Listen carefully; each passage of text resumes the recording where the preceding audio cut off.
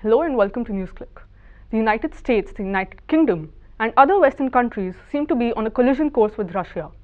Prime Minister of the United Kingdom Theresa May recently accused Russia of using a chemical agent by the name of Novichok in the case of the alleged poisoning of ex-Russian spy and his daughter in UK. To discuss this issue, we have with us today Prabir Purkayasa, the editor-in-chief of NewsClick. So Prabir, after this whole accusation came out, Nikki Haley also made a statement saying that now Russia might use this agent even against the US. So what do you think of these allegations? Is this a part of some sort of war hysteria being created against Russia? It's a very difficult case to understand in terms of what has happened and what the intention of the Western powers, including the United States, is. I think it's extremely irresponsible for a country to accuse another of using a chemical agent in this fashion that the United Kingdom has done, with the Prime Minister of UK talking about poisoning of using a particular chemical agent. I'm going to go into the details of that a little later. But any charge of this kind needs to be backed up by solid evidence, because in essence you are creating a scenario which could lead to increased tensions, and if they do lead between nuclear powers to increased tension, there is always the possibility of a war starting by accident. That's how the First World War started.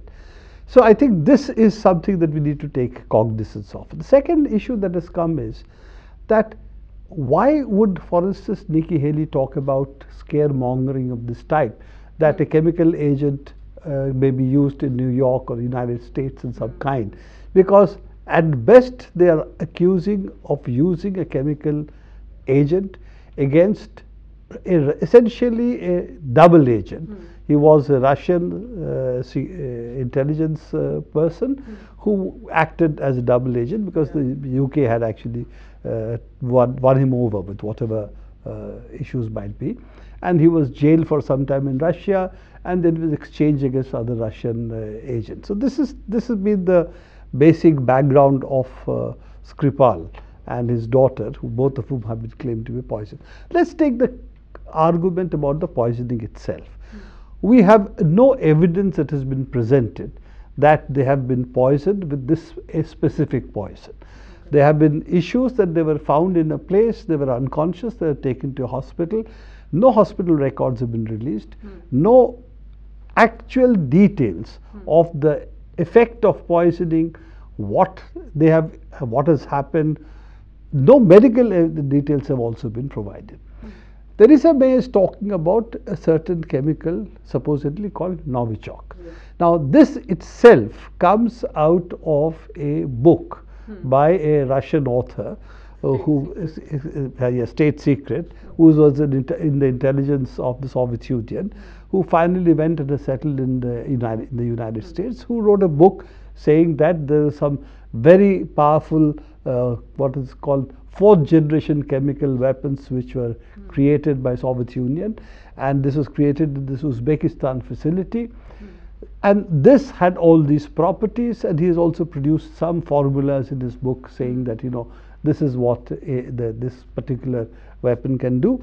He has also claimed in his book that any laboratory from the formulas that he has given should be able to manufacture it. Now, a lot of people have commented that this seems to be a figment of his imagination. That these chemicals did or didn't exist is still an open question. At least the book does not prove there was something called Novichok ever. In 2016, a senior researcher in the Porton Down facility, which is the chemical facility for United Kingdom, which is supposed to be the one which is involved in the chemical weapons, or at least in the prevention of chemical weapons, supposedly where their top, shall we say, experts are. One of them, again, wrote in a prestigious journal that he does not believe Novichok ever existed. Okay, this is only a few years back, 2 years back. So why would I now be able to identify as UK when 2 years back my Porton Down facility did not believe in the existence of Novichok.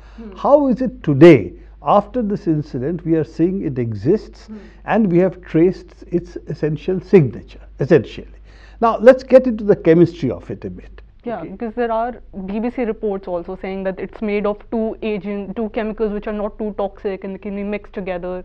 Plenty of such reports going around, knowing how it's created. You see, this is all the current generation of weapons, chemical weapons, were binary weapons. Okay, binary weapons have exactly this property. So we're not surprised that if it is claimed to be fourth generation, it would also be a binary weapon. And it would also, binary weapons essentially have the property that there are two by themselves. Each gas does not really cause problems. When mixed together, they become extremely poisonous. So that's again something you would expect of, if it is a fourth generation, it would have the property at least of the third and second generation chemical weapon. So we're not surprised that that should be said by so-called experts. The question is such a thing like Novichok exists? I can describe it in any terms I want. It's supposed to be X number of times more deadly than VX. If that is so, how are these two persons still alive? Okay, they haven't died. So it's supposed to have happened in the car. How is it they were out on a bench?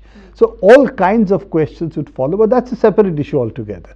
I'm not getting into this, that when they poison and what was the poison. I'm not getting into this at all. Or was really Russia involved in poisoning them? I'm leaving that question out. I'm saying if we're going to say a particular chemical has been used, then I need to know that what is the composition of the chemical. Presumably a gas chromatograph would show me the composition of the chemical, and I should be able to tell the world, here is a gas chromatograph result which so shows that it is what was described by the that author, Russian author, in his book, that this conforms to the chemical compound. Second thing that you need to show that it was indeed done by Russia. And here is the issue. This Uzbekistan laboratory was dismantled by the Americans. So presumably Americans also know if Novichok was indeed being manufactured there. Americans also know how to do it. And if we believe the Russian author who said that this Novichok existed, then, and it can be developed from his book, then obviously any advanced laboratory can also do it. So the question is, how do you know that Russians have done it? The book is available. If it is true, it is available. Uzbekistan presumably had knowledge of this. Americans certainly have the knowledge of this. So all of this would indicate that if I want to finger, as it were, Russia for this particular case, I would need Russian fingerprints.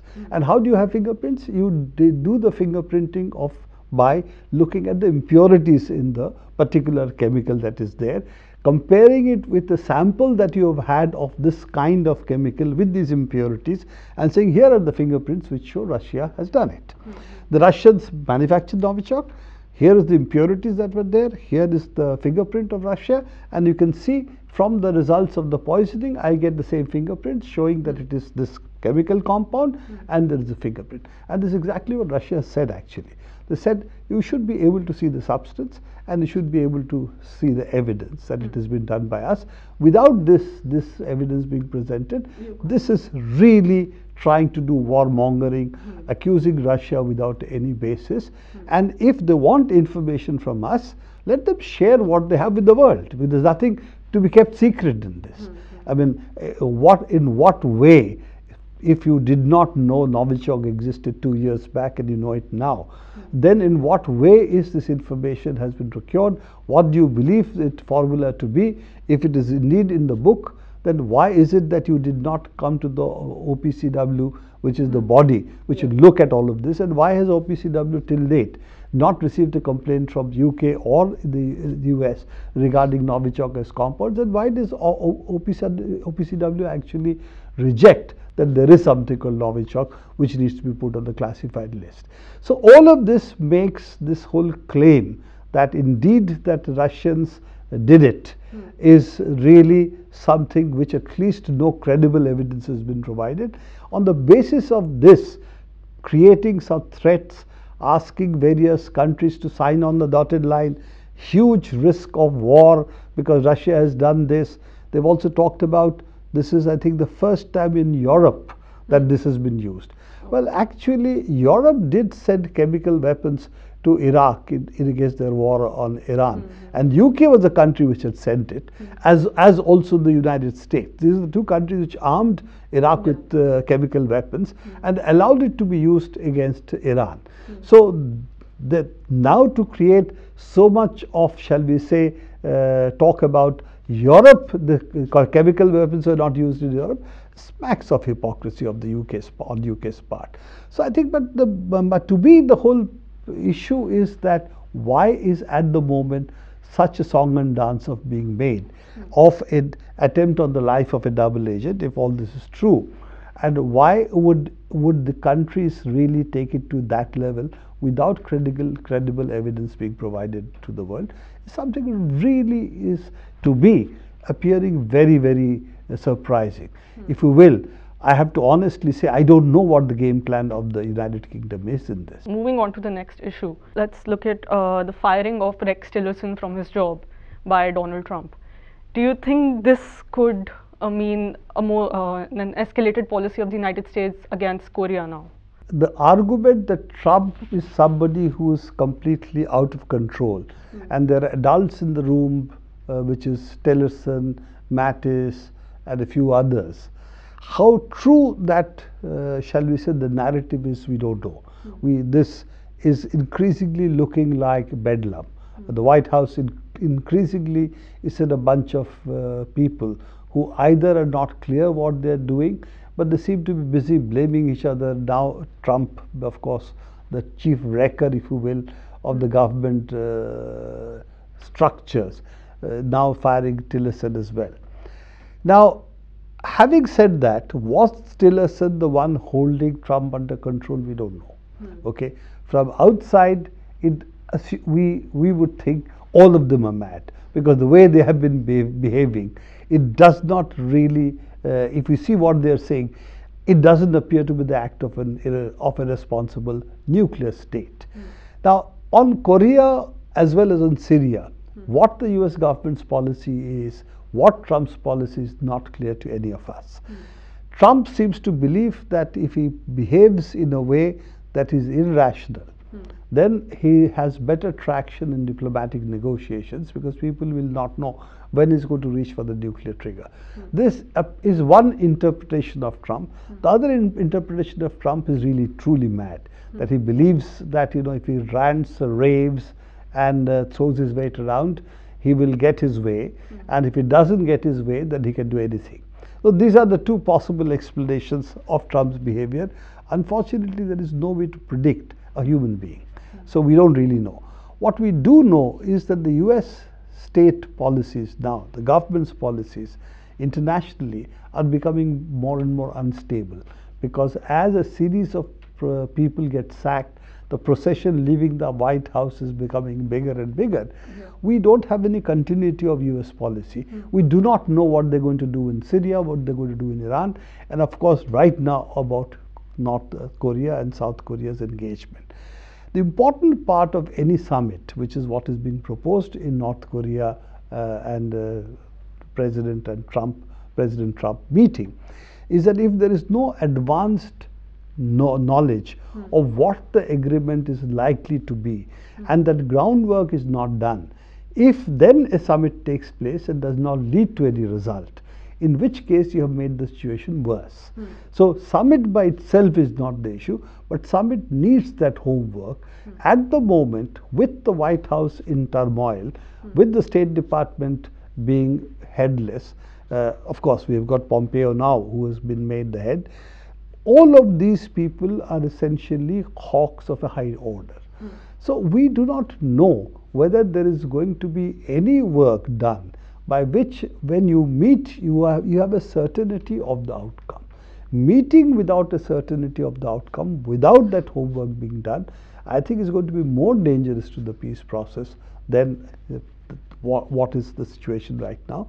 The only saving grace in this, I think South Korea has been, shall we say, the grown-up in the room, the adult in the room, and is trying very hard to diffuse tensions with North Korea, is trying to get United States to play ball, and if we look at the other players on the scene, of course, North Korea has responded very positively to South Korea's overtures.